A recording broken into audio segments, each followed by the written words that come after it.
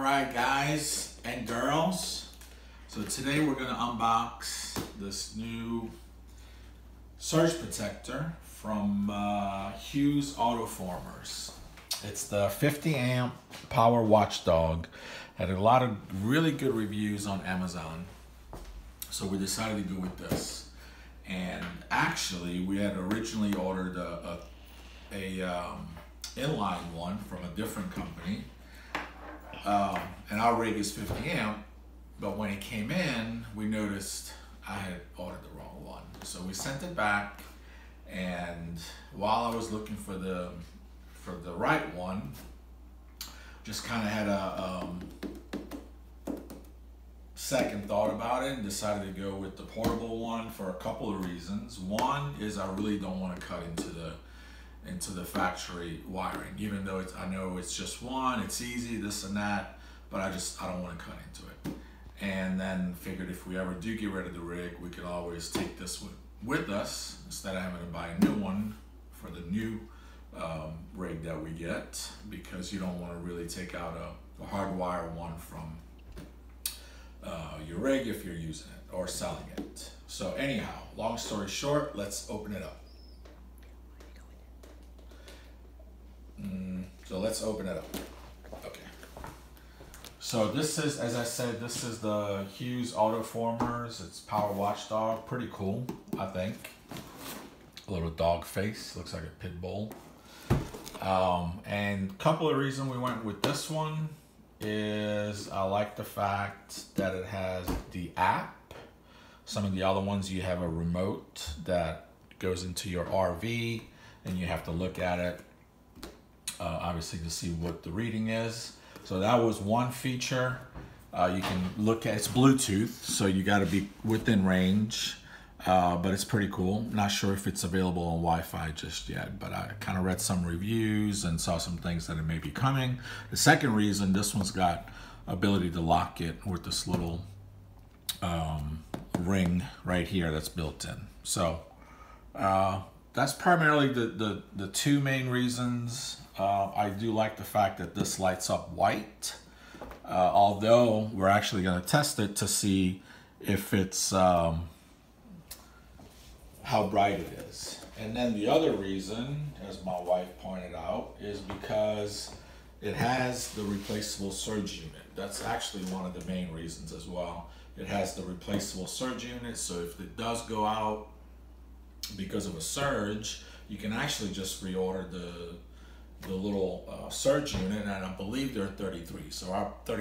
So our plan is actually to go ahead and order one. Once we determine that we do like it, we're going to try it out this week or next week.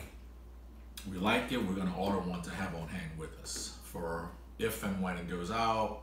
We don't have to order it and wait for it to come in. We're just going to replace it right there. Seems easy to do. All right, so we're going to open the box. Enough talking. Where's our daughter? Victoria. This might be Velcro. Yeah, I think this is actually Velcro. This is our daughter. Her name is Victoria. She's 11 now. By the time you guys see this video, she's going to be probably 12, because her birthday is next week. Yours is too. And mine is too. But we won't. How old are you going to be? We won't talk about that. That's pretty awesome. Look at that. It's tiny. If it could just stay clean like this, right? That would be sweet. But it is smooth. There's no buttons. You can wipe that down. No buttons. Yeah. All right, everybody. Rubbed it. Tiny. Rubbed it for good luck.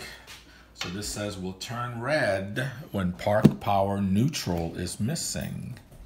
That's good to know. This little digital readout display for error codes that we'll get into. So that's when you first open it. That's how it opens. Then you open this part of it, and there it is, all in one.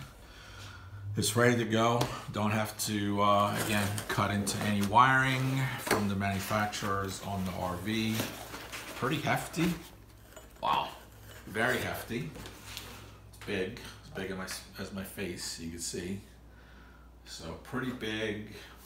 Not too heavy, honestly.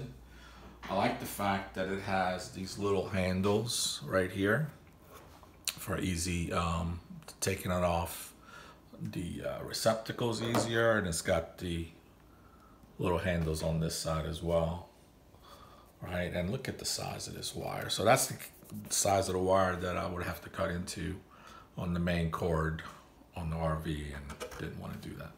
All right, so we're gonna cut this. Well, don't really have to, I guess. It's got the display of all the error codes right here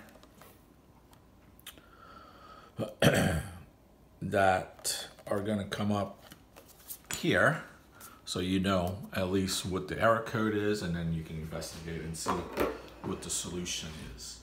Also, this, from my understanding, this when you plug it in turns white. If there's an error code, it'll turn red. So a neat little feature. You should be able to see it from inside your rig. Looks like it has some threaded inserts. I'm not sure what those are for, but I'm sure it'll be in the owner's manual.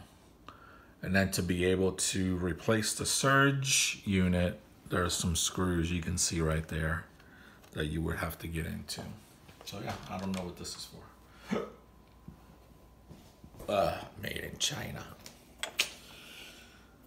Yeah, that's the latch that I was talking about. That's one of the reasons we bought it. I mean, don't know that's gonna stop a determined thief, but it'll stop a occasional or a weekender thief from getting in there, or some kids from trying to take it.